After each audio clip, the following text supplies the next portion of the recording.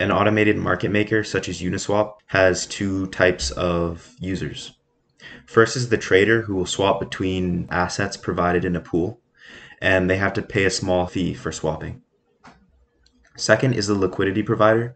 The liquidity provider is the one that provides the pairs of assets that the trader trades between. They will earn a yield on the traders by providing their liquidity. So for example, on Uniswap, here is the US dollar Ethereum pair, and you can see the total value locked, which is the liquidity provided by yield farmers. Here is the fees that they earn, and that's a function of the volume of the assets traded. Today, I'm going to be backtesting Uniswap yield as a liquidity provider, and we're going to talk about two different risks, primarily impermanent loss, but also smart contract bugs. Here's a graphic of impermanent loss. If you don't know what that is, just read this article here. Impermanent loss occurs when the trading pair of the assets in the pool diverge in price. So now by inspecting element on this page, I can get the raw data for this graph of total value locked. This is going to be easier for me than learning how to do the GraphQL query, like a civilized person would. Here's the raw data copied. This data is stored in cubic Bezier curve. So I parsed it by running it through some scalars and transforms. And now here I have the total value locked. And it's the same graph that Uniswap has. Next, we have to do it for fees.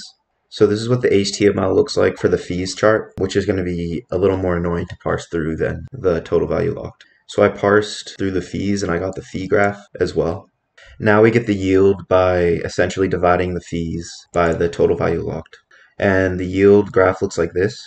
And as you can see in the beginning yield was extremely high when uncertainty was higher and volatility was also higher in the market. This number, we have the APY, the appreciation scaled over 1 year, which is about 75%. If we take the last like 90 days, it's closer to about 30% APY. Here I'm calculating the last 100 days average yield, which gives us approximately 0.007 yield per day, or compounding over a year, about 1.3, or 30% APY. 30% APY obviously is incredibly good, but that's not the whole story. So now we have to calculate based on impermanent loss and see what the numbers really tell us. So here's the impermanent loss graph as a function of current price as a percentage of initial price.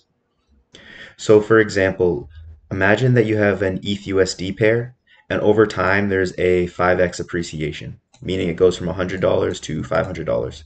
So if we look at this graph, there would be a 5x divergence in price, meaning a 25% loss in the liquidity provider's value against just holding the two base assets in the pair. However, because a liquidity provider earns yield, if the yield beats the 25% loss, then it will be more profitable to be a liquidity provider.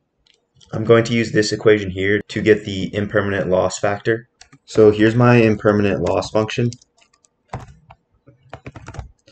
And to give an example, you input the current price over the starting price, and you get back the loss as a percentage of what you would have had if you held. So if the price doubles, you lose about 5.8% of your holding value.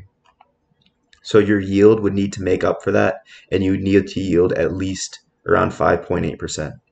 In this graph, I've approximated the total value that a liquidity provider would have versus a holder. So a holder is someone who splits half their portfolio value into US dollars and Ethereum and lets it run for this 348-day period.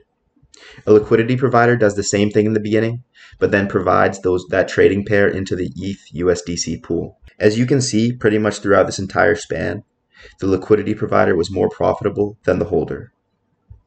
So the liquidity provider had about a 63.8% APY, whereas the holder had around a negative 5% APY. One thing to notice during this time period is that the price of ETH ended around the same price that it started at. Being a liquidity provider during a relatively flat period of time is always beneficial. Here, I think, is a better approximation of being a liquidity provider over a 5-year time span. To calculate the liquidity provider value, it's actually somewhat complicated because you want to compound your growth. You reinvest every day's yield into the pool. You need to record the cost basis of each day's yield in order to get the total value after impermanent loss. I'll upload this code, so if you're curious, you can look at how I did that. As we can see here, in the beginning, being a liquidity provider was actually less profitable than just holding. I'll zoom into this here.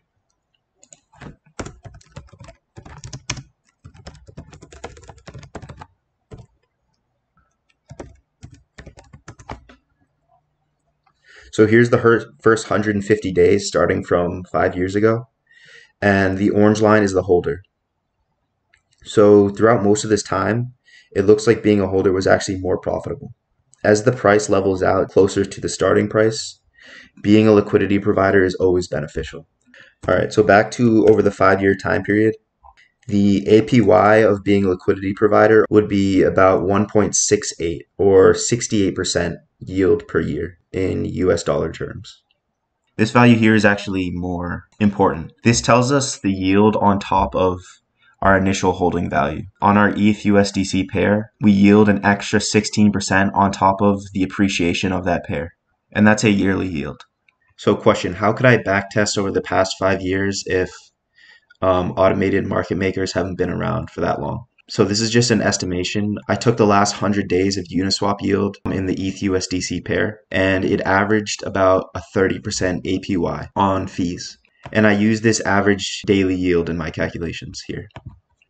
Let's talk about the second risk on top of impermanent loss. According to the front page of Google, defi-hacks in 2020 was about 0.5% of total value locked.